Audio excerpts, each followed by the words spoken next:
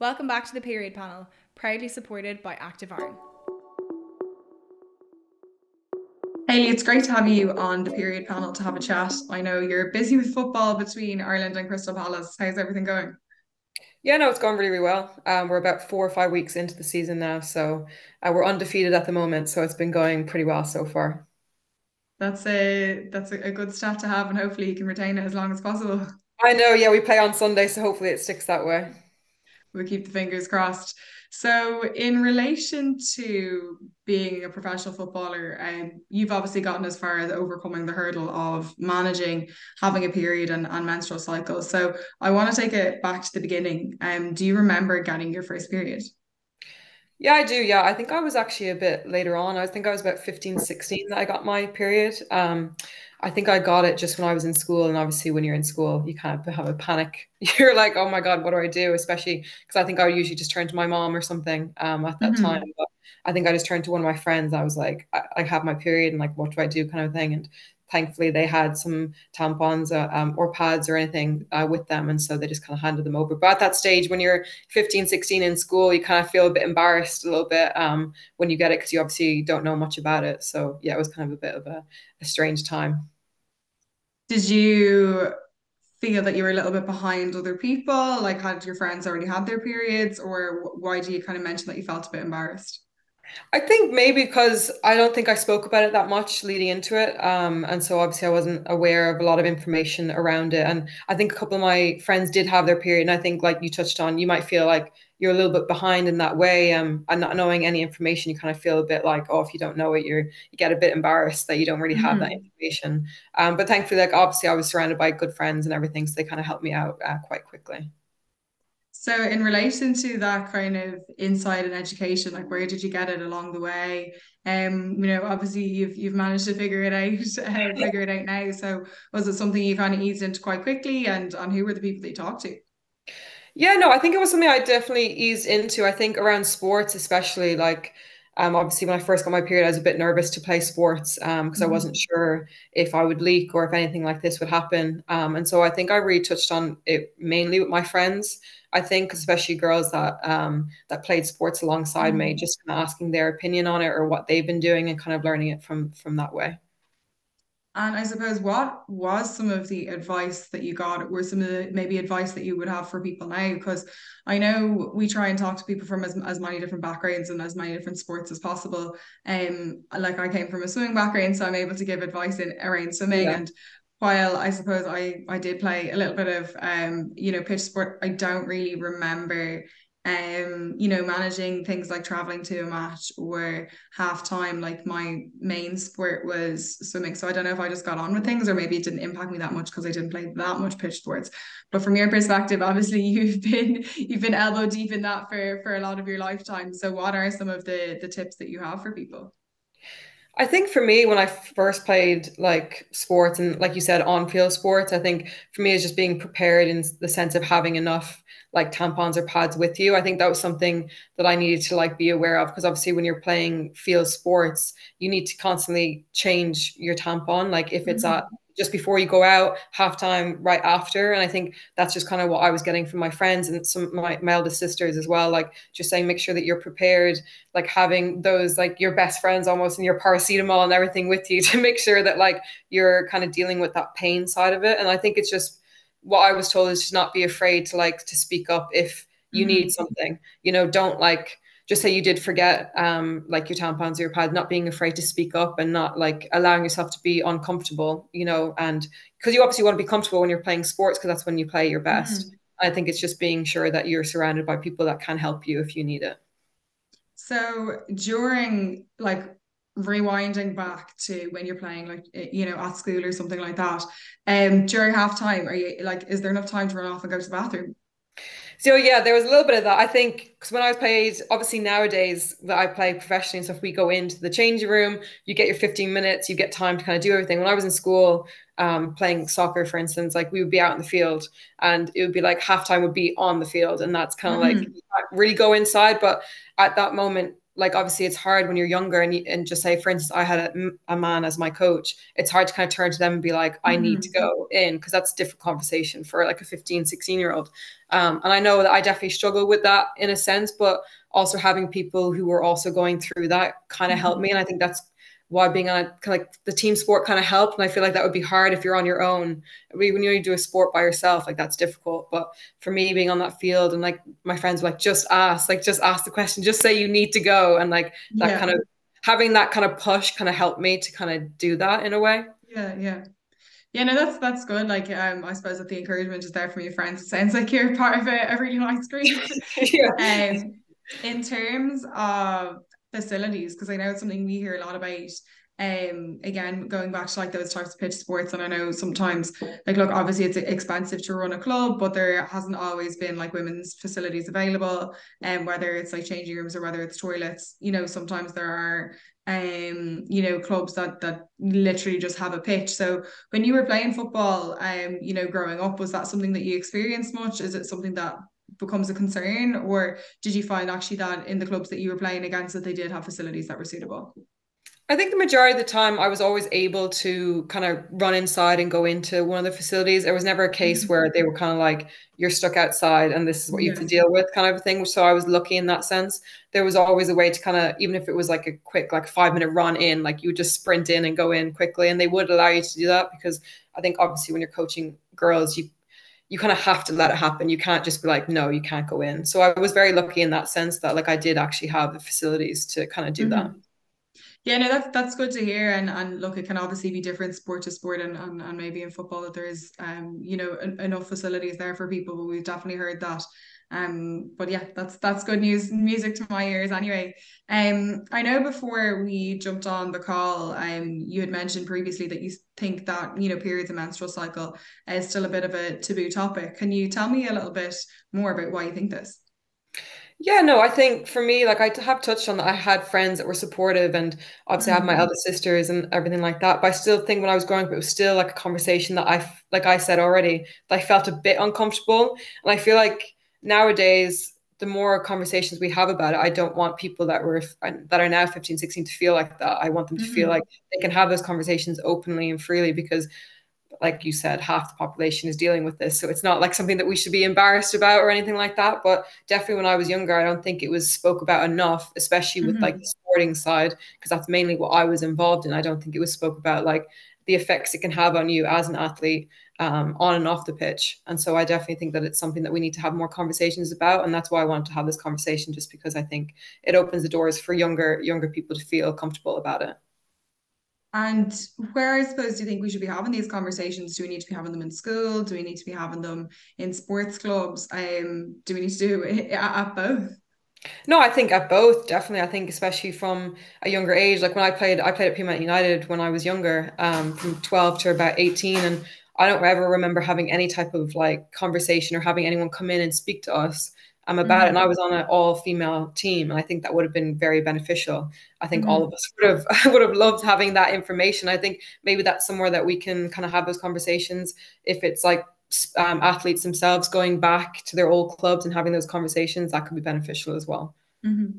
Yeah, that's actually something that we do as well, as we do go into schools and clubs and talk about the landscape of women's sport, and touching on periods and menstrual cycle, and trying to give advice, I suppose, to teenagers on how to best manage them, but then also working with parents and coaches to try and understand that perspective, because sometimes it can be hard to put yourself back in those shoes and remember what it's like. Do you remember what it was like at school? Like, did you see many girls sitting out of PE, or did people still engage? I think it was a mix. I think for me, like I always kept playing, because I think that was the class that I absolutely adored. So I was like, I'm definitely not like missing out on this. But like, yeah, I went to an all-female school, and so like there was definitely times when girls would sit out because they were in pain or their back aches. And I think teachers obviously were a little bit like, it depended obviously on the teacher, but they were a bit like, okay, if you're in that much pain, you can sit out, and that kind of stuff. But I do think that sport can help in a way to kind of ease the pain in some senses as well. I know it's quite difficult to start, but once you get into it, I think it could actually help the pains and the kind of the backaches and the headaches and that kind of stuff. But there was definitely times when girls would sit out, and I think that there's just a lack of information or knowledge from the from the school as a whole to kind of help Mhm. in that kind of situation.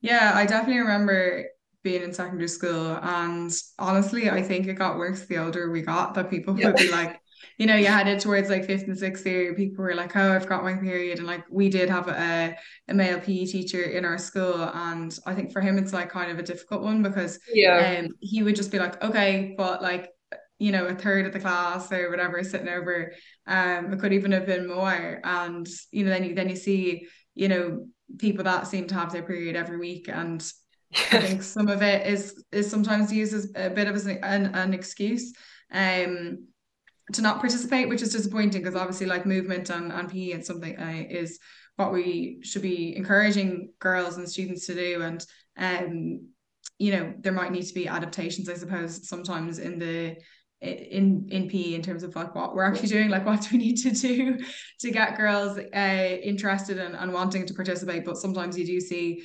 something like a period being used as an excuse. Like obviously there are legitimate times where people are in pain and are really uncomfortable. But yeah, I think what you're saying there in terms of the education for the schools and the teachers to try and encourage them to get involved.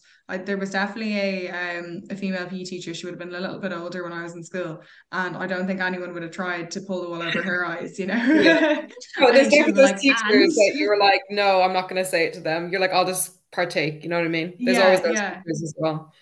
Yeah, but I think it could be something that's really informative actually for the girls as well. Like you said, knowing that movement can actually help, relieve some of the side effects, so whether that is a headache or whether it's cramps.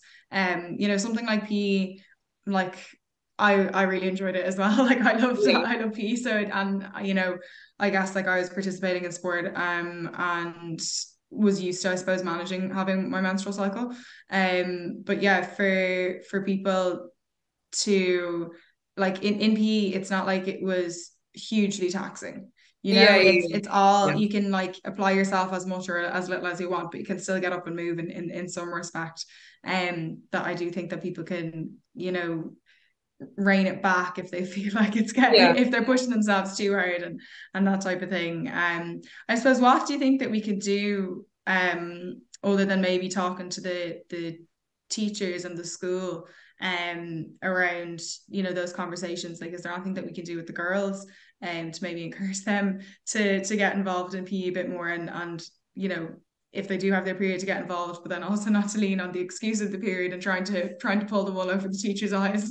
No, I know. No, I'd say it's difficult because obviously at that age too, like you are quite like um prone to be like, if I don't want to do something, like I'm not going to do it. You know what I mean? At that age, and like I completely get it because when I get my period, sometimes I'm in so much pain, and I'm like, I Mm-hmm. really don't want to get up for training. But then when I get to training and I get playing and I'm doing it, you almost like, obviously people are different and it doesn't. Some people actually go through pain throughout the whole session, Yeah. but for me, I feel like it eases off, and I feel like I actually feel a lot better once I've done the exercise. And obviously it's hard because it's the same thing as just having those conversations and talking to them, but maybe it's Mm-hmm. about getting people around their age to speak to them about it, because maybe it's a bit more relatable rather than having, I don't know, like the principal of the school or older Yeah. people coming in and speaking to them, because obviously when you're 16, 17, you do listen, but it's also like if there's such an age gap where you can't really relate to them, it's hard to kind of take on board what they're saying. As long if it's Mm-hmm. someone that you kind of can relate to, it's a bit different. You might actually take on what they're saying and kind of implementing it. And I think maybe that could be a way to go forward with it. Mm. And I know the participation levels of teens and of children actually in sport and in physical activity is actually down quite low and not meeting the recommended guidelines of Yeah. physical activity. So we definitely do need to be doing something to try and engage students. And I suppose the other thing to try and maybe spread the word is like, people say you never regret exercising or going for a run or going to the gym. Yeah. I'm sure there's like a very very few occasions that you might if you like injure yourself or something like that, but Yeah. like Yeah. 99% of the time, like you feel better after you've gone and done something, no matter how big or small it is. So I suppose sharing that message and the value of a bit of exercise and movement for your overall health. Yeah, no, definitely. And I think it's just important to also for like young girls to see other girls that participate in sport. So I think like for me, I think with the Irish team, the women's soccer team, I think they're doing a really good job of publicizing the team and getting them Mm-hmm. like visually so that younger kids can see them, because once you can see it then you believe that you can do it, and that's like I think that's the important message, and I think it's across the board, not just football. I think it should be across the board for all sports, so that whatever kind of activity a young girl is interested in, they have someone to look up to and they can relate to. So I think it's just important to kind of have that across the board and publicizing it and getting people just more like on TV, on radio, so they can just hear it and they can see it. I think that's just so important. Absolutely. And I suppose now, as a professional footballer, like what are the kind of conversations or actions that are taken in the team in relation to periods of menstrual cycle? Yeah, no, I think it's huge. I've seen a huge difference. So I've been a professional. This is my fourth year as a professional. I was in college before that, and I don't think there was that much conversation before I came to England to play. Because nowadays, for my club and also for my country, we have to log our menstrual cycle. Okay. So we do that daily. Like I have to fill out an app, like not just on my menstrual cycle, but it's for like everything that you're kind of feeling that day, or injuries or anything like that. But they obviously want to track it for a reason. They want to see like when you're on your period, for instance, because on that week that you might be more likely to injury, because your coordination's a little bit off. Like you might feel backaches, headaches, and that can all affect you in the way that you're playing. So I've seen a huge like switch almost in how important it is within the professional game, when I moved here. Yeah, no, that's really exciting to hear. And I know we would have heard the stories in relation to Chelsea and in relation to the US women's national team as well over the past few years. So it's great to hear that more teams are, deploying this strategy and trying to Yeah. support as much as possible. I remember speaking to somebody in rugby over the last couple of months, and they had said when they were playing, they are retired now, that, in some of those kind of surveys that you're talking about to check in on someone's like health and well-being, and that periods actually wasn't in it for a while, like your menstrual cycle was in it for a while. So now that has shifted there too, so we're heading in the right direction. I suppose with that information, are there any kind of strategies or practices that you now put in place to like optimize your performance during different phases of your cycle, or is there anything that you've learned about yourself that you didn't know before? I think for me, like, I think it's more like the fueling correctly leading up to my period, like hydrating, making sure I'm eating, having more protein, and just trying to stay on top of that leading into it, because I know that that week I'm going to be feeling sluggish. I'm not going to be feeling 100% myself. And like when you go out to training, I feel like I'm trying to be more concentrated or more switched on, Yeah. even though your body actually feels less switched on because you're feeling a bit sluggish. So I feel like leading into that, I'm just trying to be really on top of my hydration and my fueling, and then also that recovery side of it as well, and making sure that you are taking care of yourself after training. And I know that when you're finished training, you might still feel a bit tired and you're like, oh, I just want to go home. But I feel like in those moments, it's just making sure that you're doing like ice baths, or if it's recovery boots or something, just to kind of help offset it, because obviously you're feeling like a little bit down that week. So what it sounds like really is that you're putting all the right building blocks in place, like leading up to your period, Yeah. preparing for actually having your period. No, definitely. I think that is through the like I'm learning that through with Ireland and with my coaching here at Crystal Palace, and they're just kind of giving me that information, being like, if you do these things, like obviously you're not going to feel 100% that week, but like it might help you a little bit, and even that slight like 1% might make you feel a tiny bit better kind of going and training. And obviously you're going to take that when you're feeling kind of a little bit down. Absolutely. And then in terms of the kind of conversation with your team, like is it something that is now an open conversation, I suppose, as adults, as professional footballers, or do you still find there's a little bit of awkwardness or taboo around it? No, it's definitely a conversation that's completely easy. I feel completely at ease when I'm having the conversation. I think it's just because they know that the menstrual cycle can affect you. Like obviously sports and playing as an athlete, your job is all physical. And so when I get this kind of period week, like it obviously isn't an injury, but it's almost kind of like an illness in one way, because it does affect you so much mentally and physically, like so I think that they realize that it can affect you, and they obviously want to optimize you as a player because they want to get the most out of you. So obviously they want to know the most about you, and they want to give you that information to kind of get the best out of you. So I feel like it's definitely a conversation that's kind of easy to have. So there, I suppose, I guess I was talking maybe about the other players, but you're talking a bit around the coaching Oh, staff and sorry. physios Yeah, and yeah, nutritionists yeah. and everything.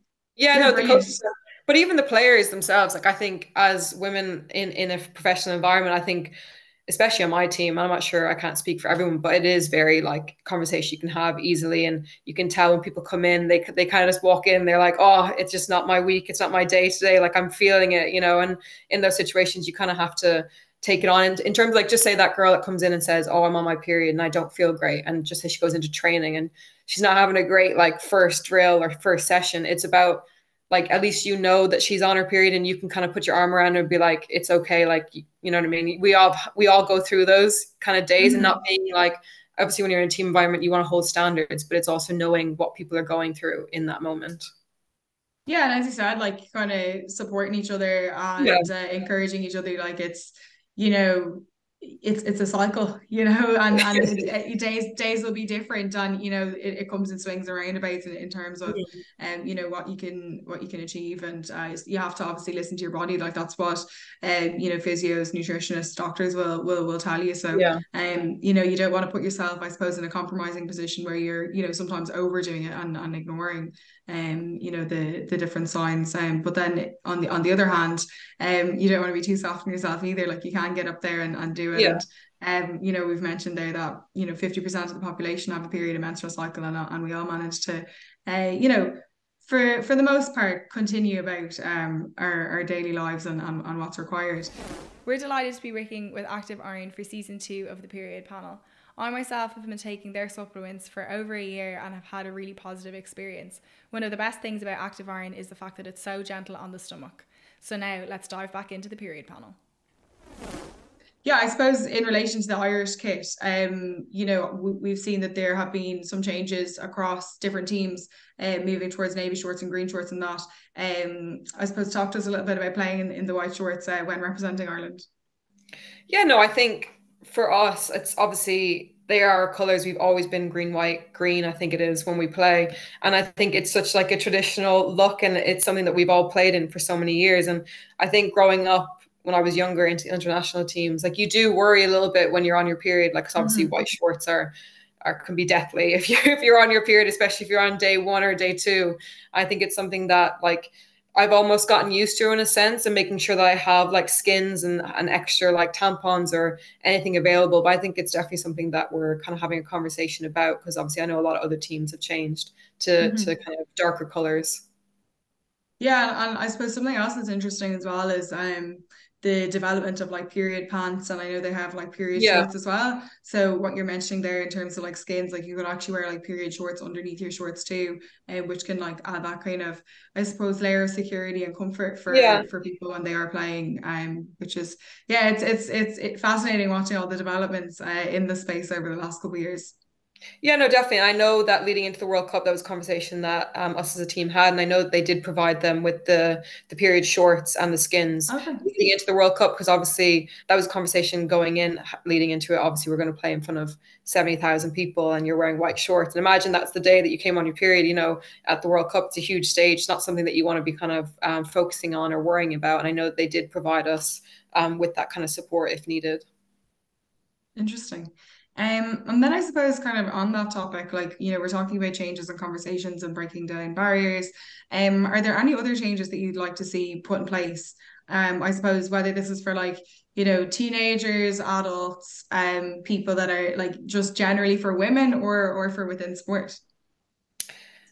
Sorry, do you mean like in terms of like the period, like as in like Yeah, anything related to like period and menstrual cycle, like things that we can change, for the better.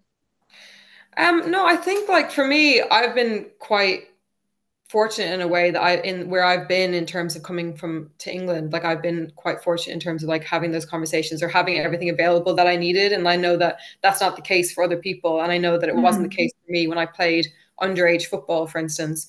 And I think maybe it is at grassroots levels back in, obviously I'm going to speak about Ireland because that's where I'm from, but grassroots levels in Ireland, like having those kind of like tampons or pads accessible to young girls and not making it like you have to kind of source it in a way. You know what I mean? Like as in I feel like when you go to a game or when you go to a competition, they should be there and they should be available to you if you need them. Like if you go into the bathroom, they're there, not having to be like scramble in case, oh my God, I got my period and I didn't have these things available. You know what I mean? So I just think it's important to kind of have them out and about and just being accessible.